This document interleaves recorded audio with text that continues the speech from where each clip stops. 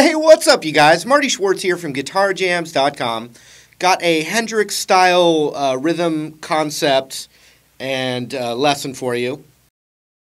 But let's zoom in and gonna break this concept down for you, and I think you'll get a lot out of it. I know it's helped me a lot. So enough of that. Let's zoom in and check it out.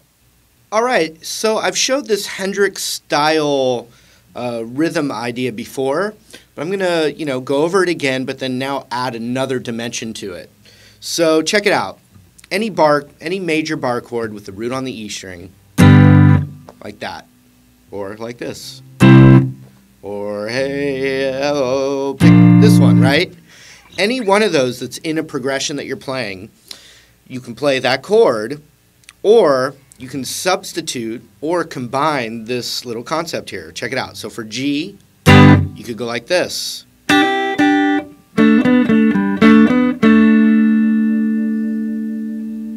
Or you could go, or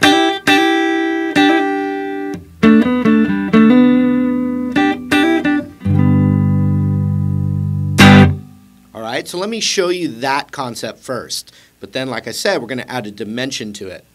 So you can think of this bar chord here.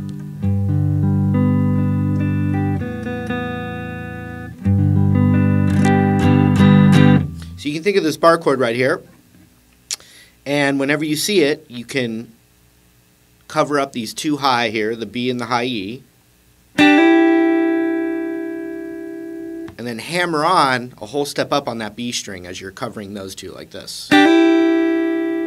So you have this, but you could do this instead.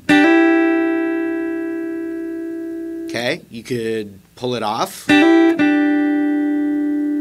can do anything you can think with it.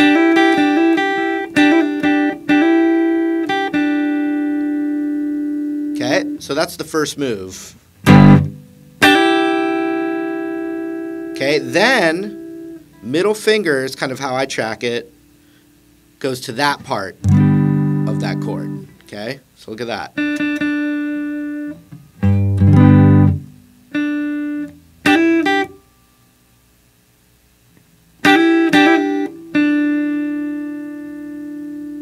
Now my index is naturally going to that second fret of the G string, which is also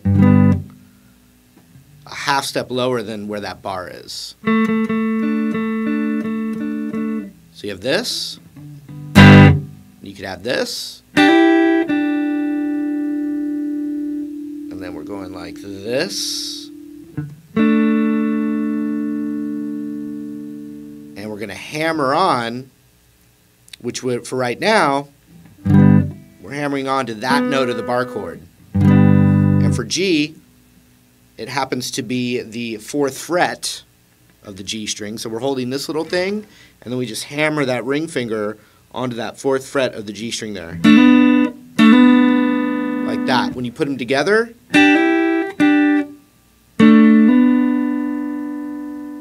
and those fingers that are being added can be pulled off and on in that little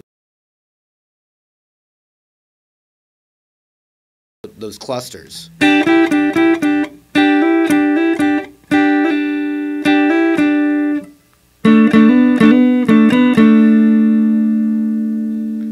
Okay, so let's see here.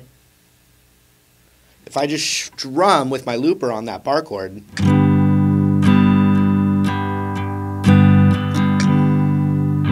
so now you can hear it, right? Now watch.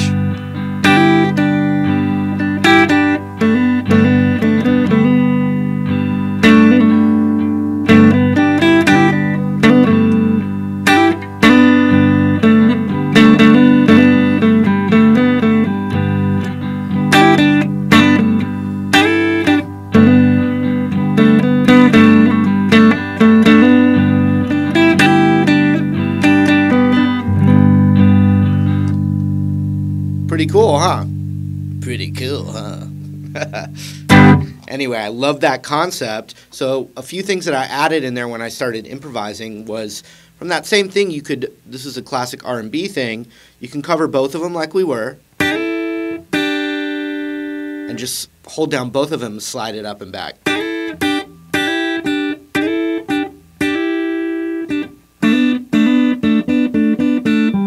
So what I'm doing is I was just getting my pinky to the root of that bar chord. So it's a G note of a G chord.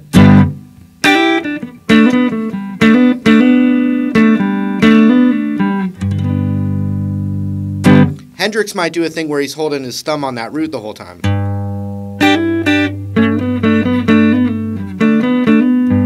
You know, so you can get that droning bass note. It's hard for a lot of guitar players, including myself, so I like to just think of that concept. So one other thing to add to what we were already doing there is now I'll just do 2 chords, and you can see how it starts to get interesting. So I've got a G major chord, and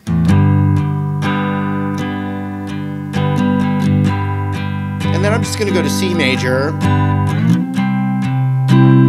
kind of standard 1-4 progression. Okay, now I'm going to let that loop.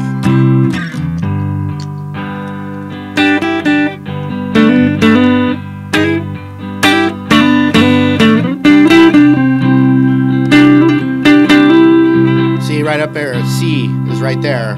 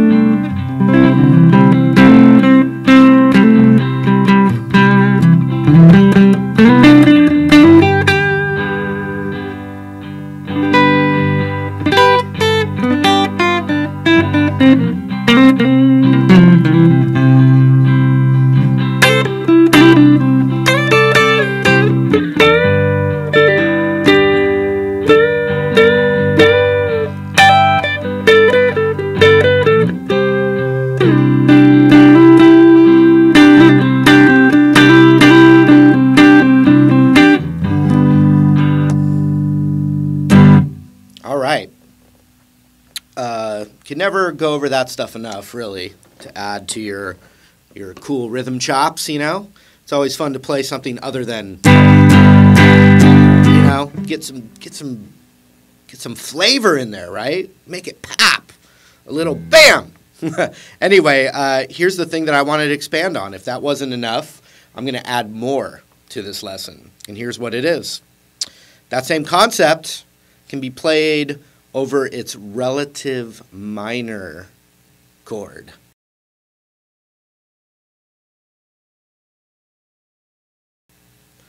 So, oh boy, we're getting a little theoretical here. But I've had some students that were really good at guitar, but maybe, you know, their theory knowledge was a little behind their actual playing and knowledge in their ear. So the relative major, relative minor is a concept that, you know, I think is really important as you start relating to music in general. But so, here's how you do it. You know, the best way to do it is you take that major chord and you just put your pinky on the root. And then the minor third down, which right now it's actually the open E, because it would be like if this was a fret. So E. So that means that E minor is the relative minor to G major. I got some mail. Anyway, it's like the yin and yang. They're related to each other, okay? Let's do it with a different one where we don't have to use the open string. C major. Here's a C major. So I put my pinky on the root. It's also how I kind of teach you to plug in the major pentatonic. But so I put my pinky on that major root of C major. And if I want to know what the relative minor is, I go down to here. Oh, A minor. So watch this. The idea I was using for C major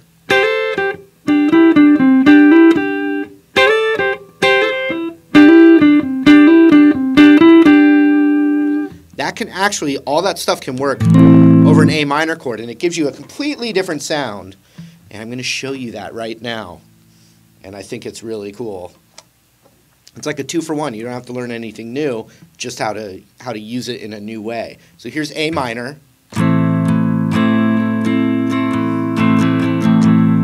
got the A minor going there. And I know that A minor, okay, minor pentatonic, if that's the root of minor, then its relative major would be right there, and vice versa. So C major is the relative major of A minor. Okay? So I can do C major tricks over A minor. Check it out.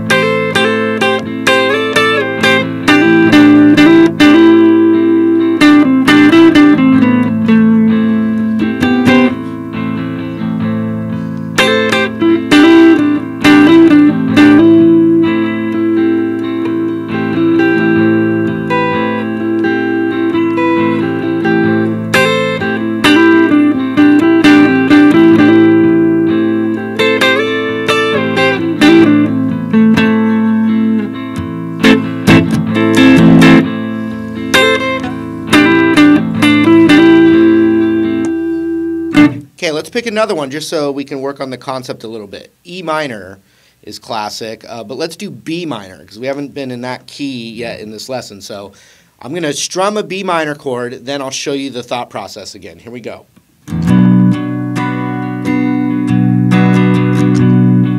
Okay, so we got B minor. What do I do? Well, minor chord, minor pentatonic. So there's the B note.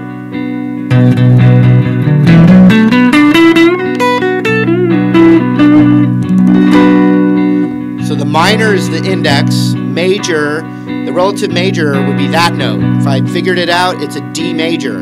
So that means D major tricks are going to work over B minor.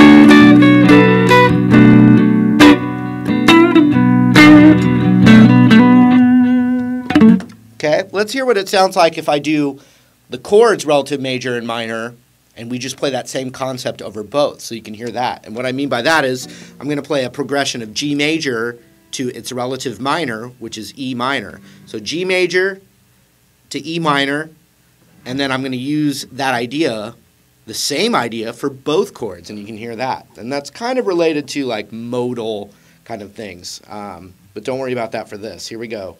We're going to do E minor to G major, actually. Let's do it that way.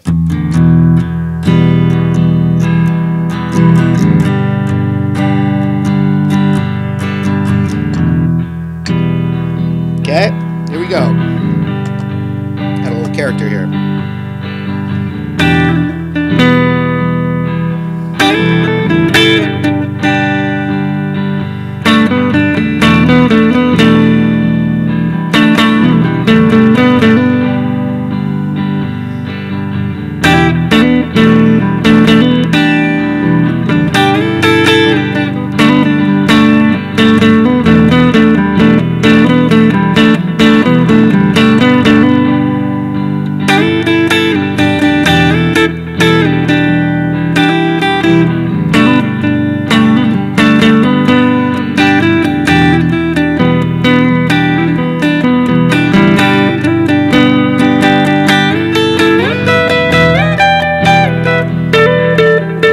Up an octave.